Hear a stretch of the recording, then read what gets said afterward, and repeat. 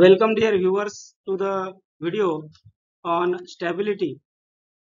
The video is regarding the frequently asked questions on the stability topic for the interviews in pharmaceutical organizations.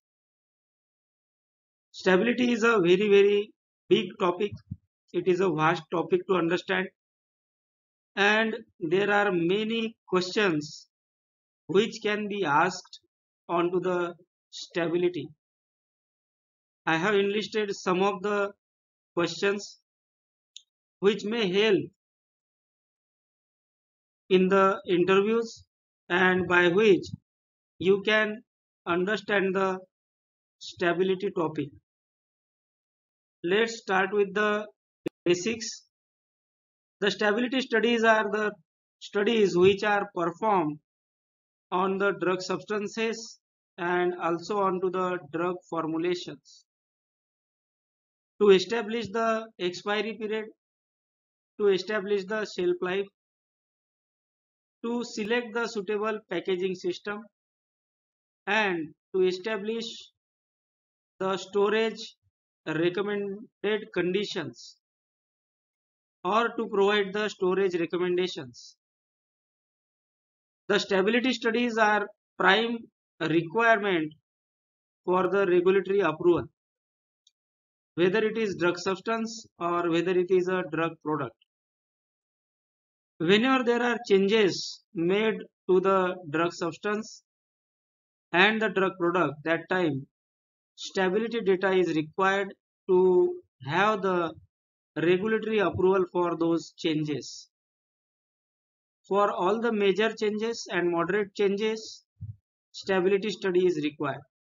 Also, if there are number of minor changes, then also it is good to have the stability data, as it may be required by the regulators at any point of time. Also, the regulatory approval is based onto the stability commitment, and the stability data. So stability becomes very important topic in the interviews. Now start with the frequently asked questions. So these questions are based on my experience, and these questions are frequently asked, and if you are able to give the answer to these questions, then it is understood by the interviewer that you are a well versed person in this topic, and also the interviewer can understand that you have the exposure and the experience. I have given the questions. You can study and can make a question bank along with the answers so that it will be ready with you whenever you are going for the interviews. The questions are like, what are the different stability conditions or stability study conditions? What are the climatic zones?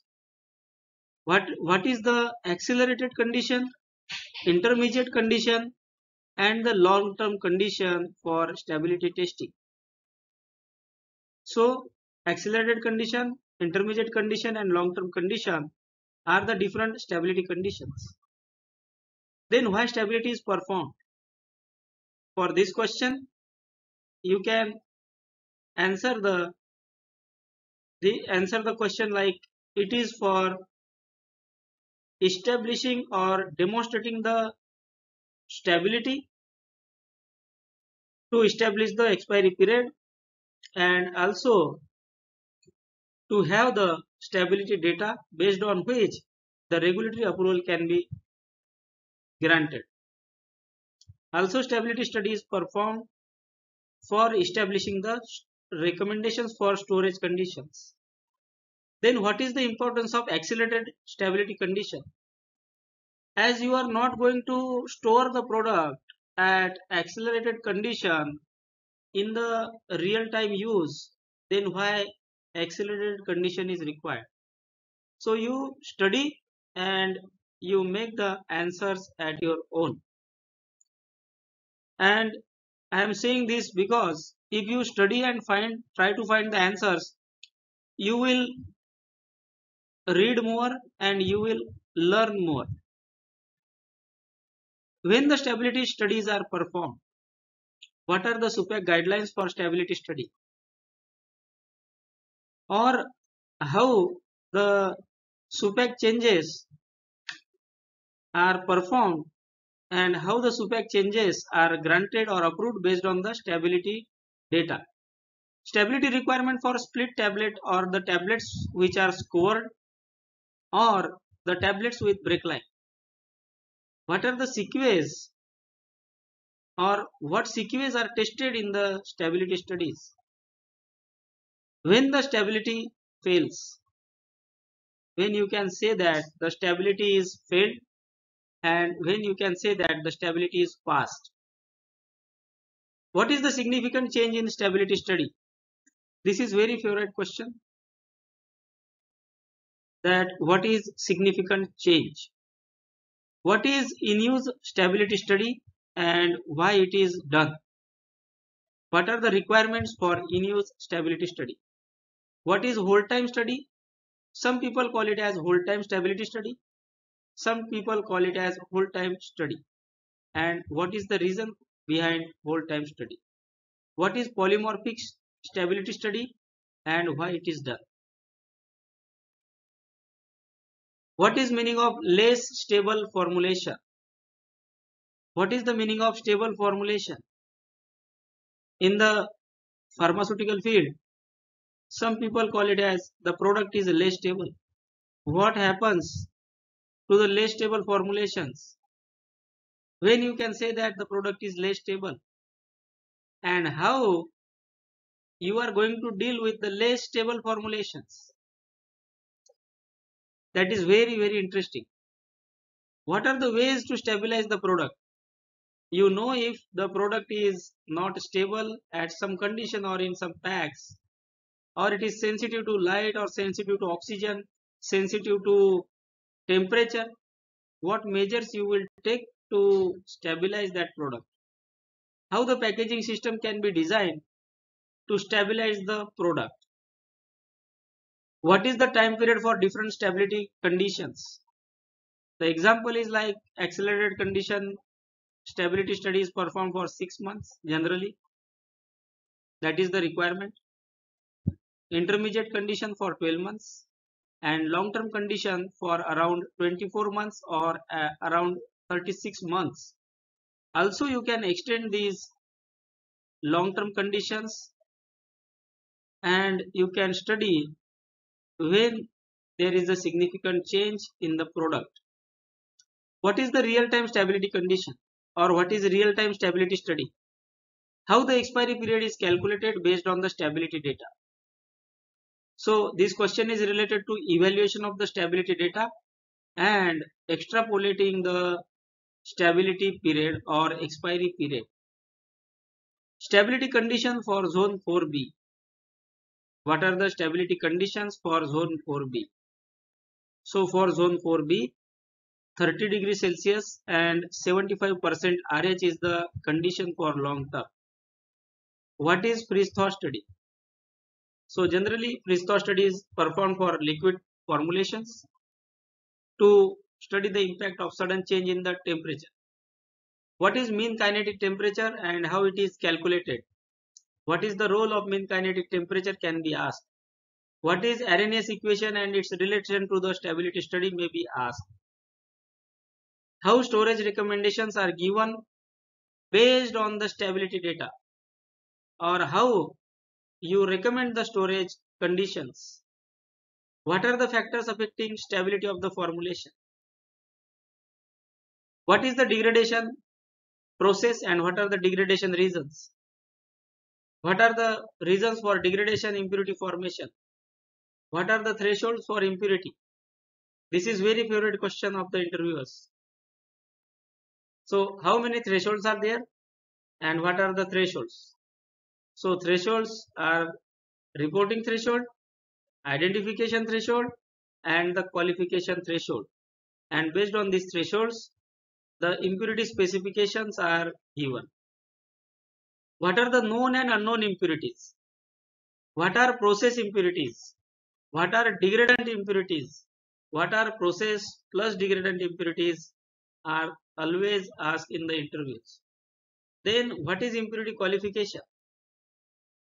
So establishing the safety or toxicity for the impurity, isolated impurity, is called as impurity qualification. First we have to identify the impurity and then we have to check its toxicity. What are the factors affecting impurity formation is the important question. When intermediate stability can be omitted. Another question within question is when the stability is done for intermediate condition. So generally when accelerated condition fails, that time intermediate condition samples are tested. And always keep in mind that the intermediate condition stability samples are loaded along with the all other conditions. So that whenever there is a significant change at accelerated condition, you can take out the intermediate samples, intermediate condition samples, and you can test those samples. What are the stability conditions for products packaged in semi-permeable containers? So the ophthalmic preparations, some injectable preparations are packaged into the semi-permeable containers, and for those semi-permeable containers, increase in assay may happen because of the container semi-permeability. Also, the decrease in water may also happen or liquid may also happen. So semi-permeable containers are tested at lower RH conditions compared to the impermeable containers. What is specified impurity? What is unspecified impurity? What is unknown impurity? Or what is known impurity? How the stability specifications are given for impurities? So in the channel you may find the videos for impurity formation, force degradation, and many more, and through these videos you can find the answers. What is force degradation and how it is related to drug stability? Or the question may be asked like that, how the force degradation may help in the drug stability study or in the stabilization of the drug. What is meaning of permitted excursions in the temperature or permitted excursions? What is room temperature? What is meaning of store in refrigerator? What is bracketing and matrixing in stability study? What is the principle behind bracketing and what is the principle behind matrixing? What if the product fails at accelerated condition? So if the interviewer asks you that what happens or what if the product fails at accelerated condition, so you will say that then the product will be tested at intermediate condition. Then interviewer may also ask that what if the product fails at intermediate condition? Then you will say that the product will be tested at long-term condition. Then the question may arise that what if the product fails at long-term condition? So the questions will go on, and if you have good understanding then you can answer. So for present question that what if the product fails at long-term condition, that time you can say that then the product is required to be reformulated, first thing. Second, the product packaging system is required to be changed or studied. Also, the storage recommendation can be changed.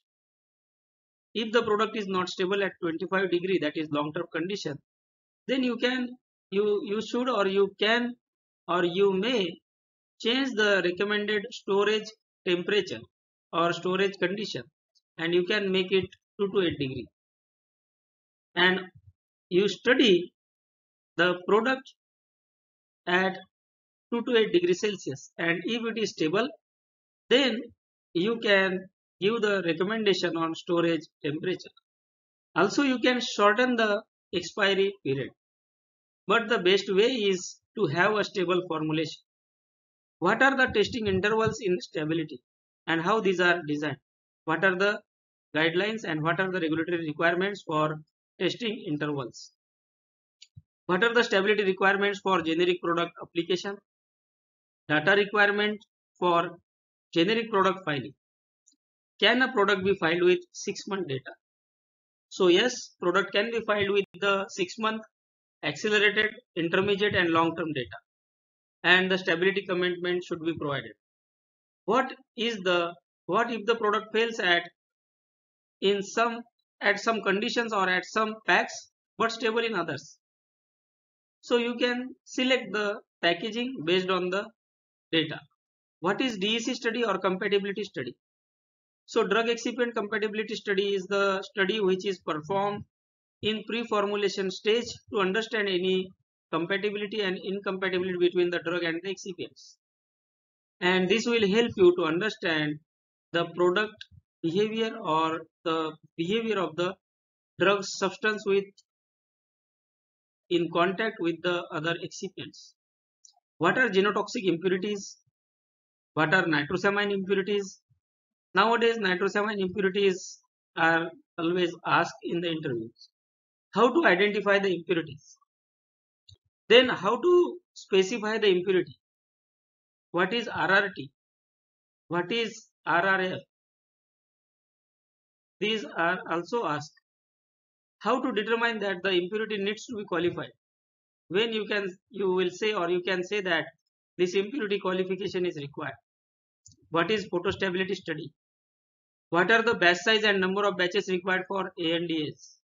That is generic product for US market. Number of lots used in the exhibit batches for stability. So generally 2 lots of API are required to be used in the exhibit batches. That is the minimum number of batches is 3 exhibit batches for all the strains are required to be loaded onto the stability. Then stability requirement for SUPAC changes. Then another question is what is significant body of data? For some of the interviewers this question is very important. The people who are working in the quality assurance, regulatory affairs, research and other departments also, they should know what is significant body of data and when that significant body of data is available. What are the packaging requirements for US and Europe market and what are the differences? Can the expiry period be extended?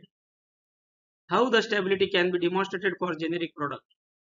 How to stabilize the photolabile products? How to stabilize the moisture sensitive products? What are the factors to be considered for designing the stability protocol? How to select the packaging materials? How formulation composition can lead to impurity formation? How to select the manufacturing process to avoid stability problems? The example is if the product is sensitive to water, that time you should go for dry granulation or direct compression. Also, if wet granulation is required, then go for non-aqueous type of wet granulation. And if the product is coated, then in coating also avoid aqueous coating and go for non-aqueous coating. What is polymorph retention and polymorph conversion in stability? How the API form of its stability? What are the stable API forms? What are the stabilizers? What type of problems you have faced or you faced for the stability? What are the regulated market queries for stability? What are principles of bracketing and what are the principles for matrixing? What is principal pack or what is strong pack? What are the best practices for stability studies? Some questions of these presentations are answered based on to the experience. What precautions you will take for stabilization of the formulation? So these type of questions are generally asked. Then what are the ICH guidelines? for stability studies? What are the country specific guidelines for stability studies? How the stability data is evaluated? How the expiry period is calculated? So stability is a very big topic. Many questions can be asked. Some of the questions I have enlisted here will help you to have good understanding and confidence in the interview. So I hope I have covered most of the questions, and the list is not ending here. If I get more questions, I will make another video on the topic. And if you find these questions difficult, you can make the answers ready by studying the literature, by studying the guidelines, and also some videos are available for your ready reference with Pharma Learning in Depth channel. So you can watch those videos and you can have the good understanding. Thank you for watching the video. Please do like, share and subscribe to this channel so that the other people will also get benefited. Thank you.